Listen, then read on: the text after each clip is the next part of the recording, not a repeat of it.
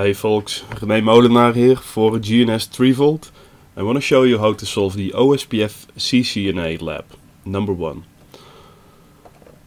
So what we're going to do is, I have a couple of routers here, and this lab will teach you all the commands you need to pass your CCNA. So let's start at the top with the goals that we have. Okay, so all the IP addresses have been pre-configured, we have a loopback, and I'm going to start with the configuration of OSPF area 0, and we need to make sure we advertise the loopback interfaces and have connectivity. So let's see what we have.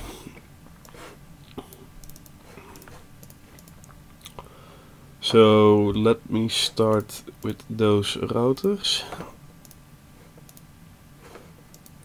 and I'm going to start with router Durden.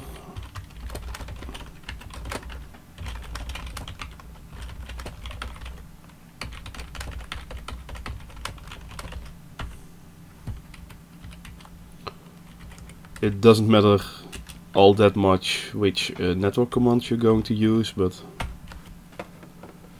I'm going to be a bit specific. Just by using the network commands that have the correct network addresses of the interfaces.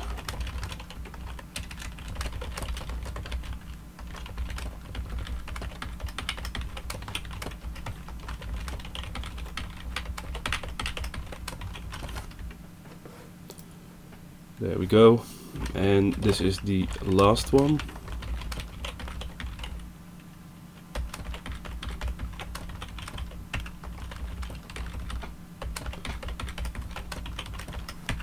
Here we go. And it seems we have an adjacency here.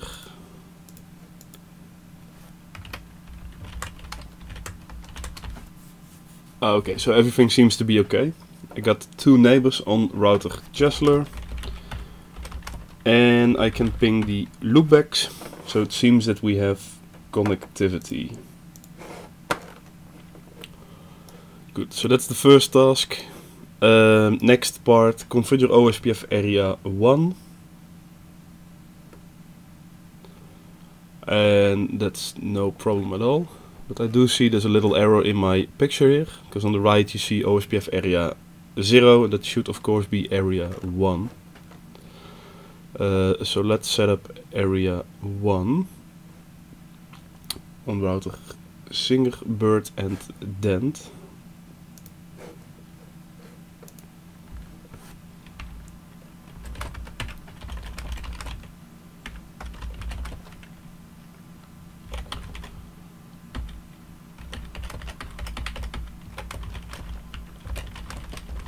Let me show you the networks that we have. And I make a mistake here because it should be area 1. There we go. This network, of course, the loopback.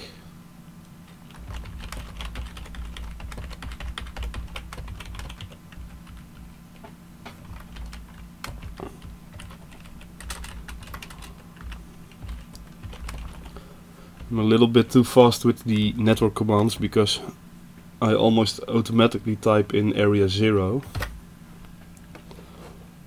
So that's router Bird, that's all okay. Let's do router Dent.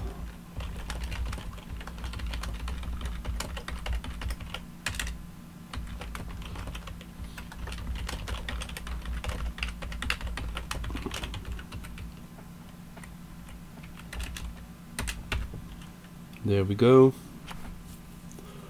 So that's 2 routers. Router Singer.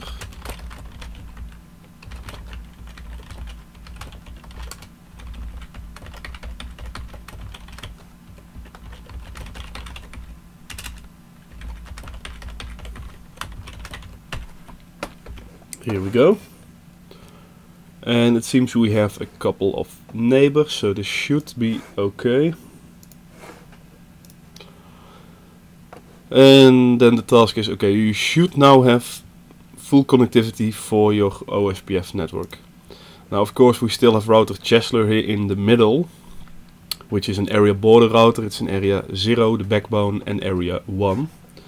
So let's configure router Chesler as well.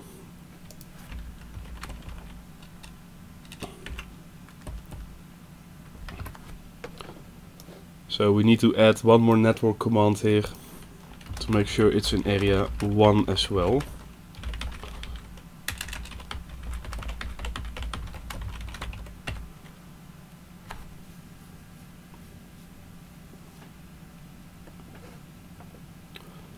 And it will take a while before we have a neighbor, but here we go. So I got my two neighbors here, excellent.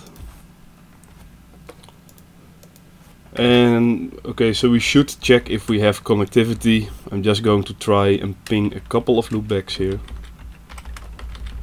And as you can see, I can ping most of them, so it should be okay.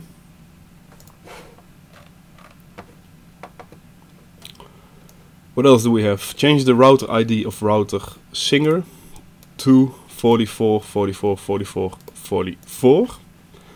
And make sure you can see the change by using the appropriate show command. So let's go to router Singer. First of all, if you do show IP protocols, you can see it here. Router ID. So let's change it. And the router is already warning you that you should reload your router or do clear IP OSPF, because this doesn't take effect until you reload OSPF. So let's do it. And we'll lose our neighbor adjacencies.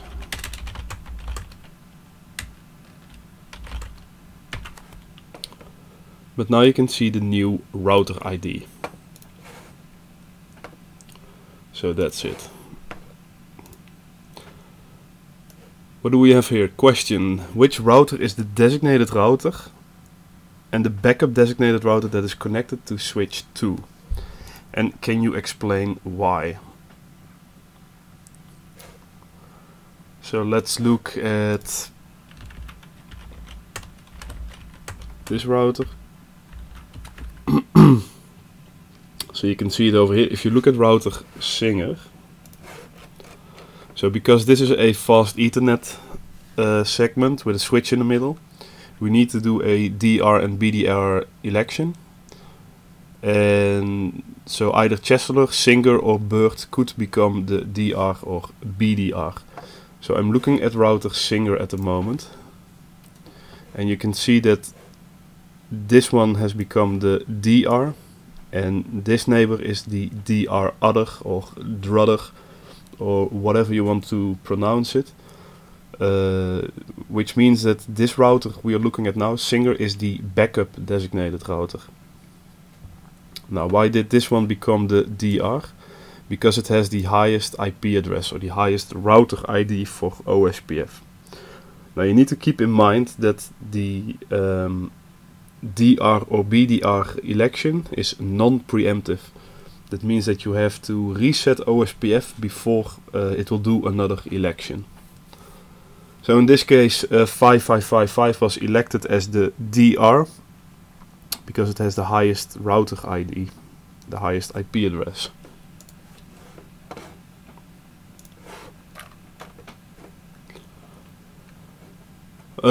So what are we going to do? Change the network so router Chesler will be the DR. Test this by resetting OSPF and using the appropriate show command. Okay, we can do that. So let's go to Chesler.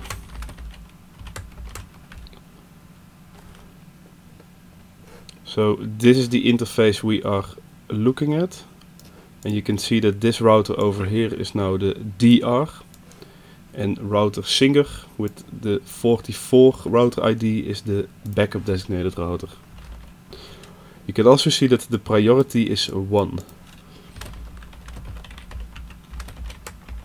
So I can change the priority.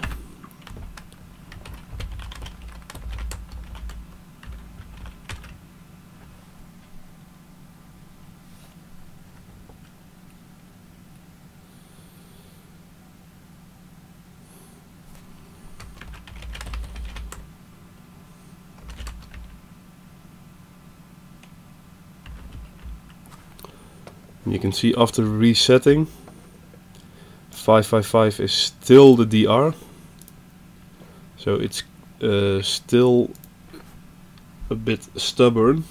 It wants to be there as the DR, so we need to make sure we're going to reset it.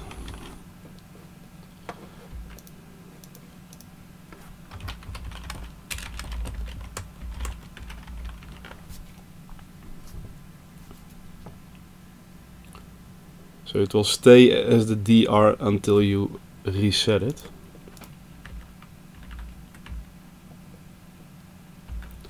Now this is looking better. You can see now that 5555 is the DR other or drudder, and this one is the backup designated router, which means that Chesler is now the DR.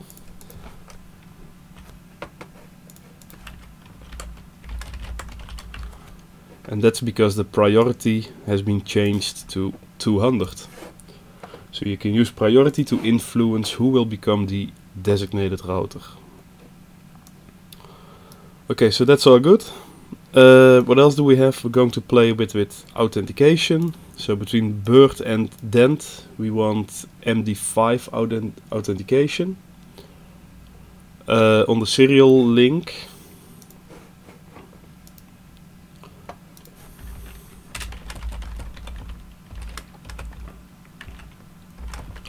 so that's serial 1.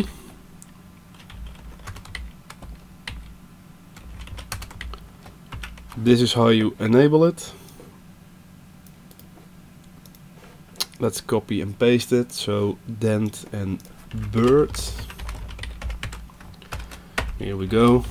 And the second step is to set a key. So let me see if I specified a key. No, I didn't, so let's just make something up.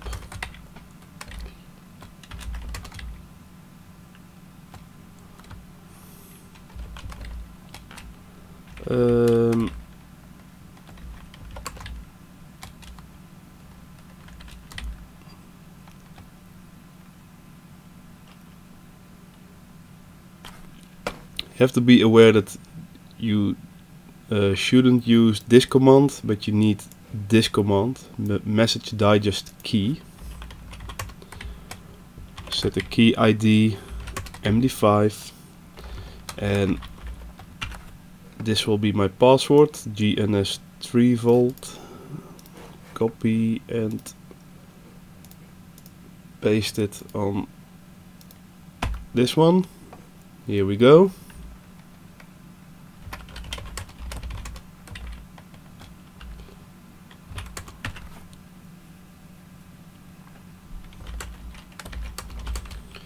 We can do a debug, and you can see it's working here. Authentication 2 means MD5 key ID 1, and my adjacency is still up, so it seems that authentication is working. What else do we have? Plain text authentication. Okay, so on the fast Ethernet link on BERT and DENT.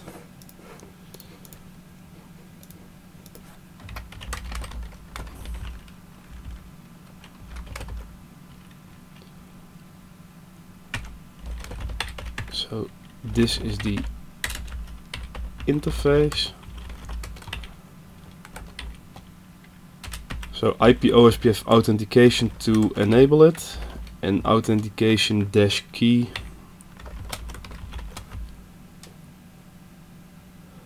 for the password.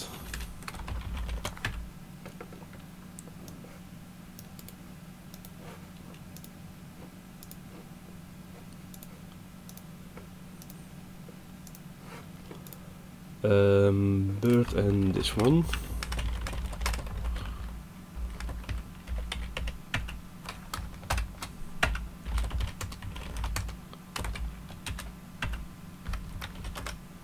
There we go. Okay, so you can see I was too slow and my neighbor adjacency dropped because I had authentication on one side but not on this side. And now it's back up because I just entered the key. So that seems to be working as well. That's all good. What else are we going to do? Make sure all routers in area 0 send a hello packet every 4 seconds. If they don't hear anything after 17 seconds, they should drop the neighbor adjacency.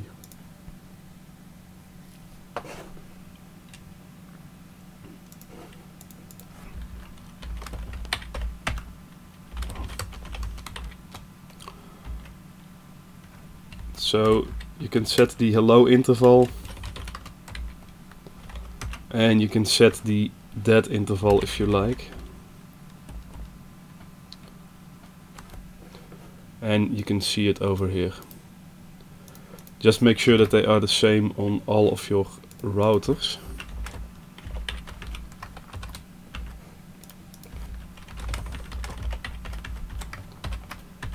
So that's the hello and dead interval. That's all that we have. What's next? Advertise a default route on router Durden in OSPF. Test this by checking reachability of its loopback 1 interface. And we're not going to advertise loopback 1 in OSPF. So router Durden over here, router OSPF. Default information, originate. Make sure you use the keyword always, because I do not have a default route in my routing table. And that's it. And if you want, you can specify a metric, or you can choose the metric type, external 1 or 2. But I don't care about that at this moment. And we can test it because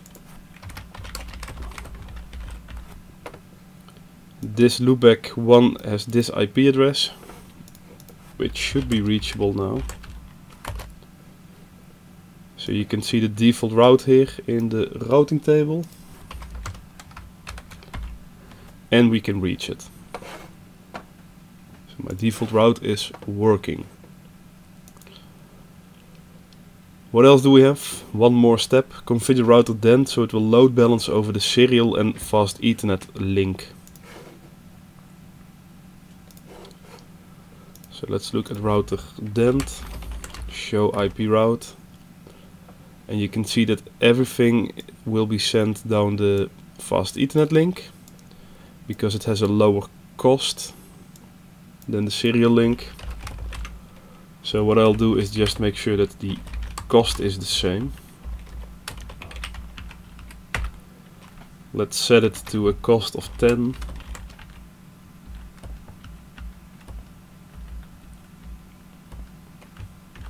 And we can check it.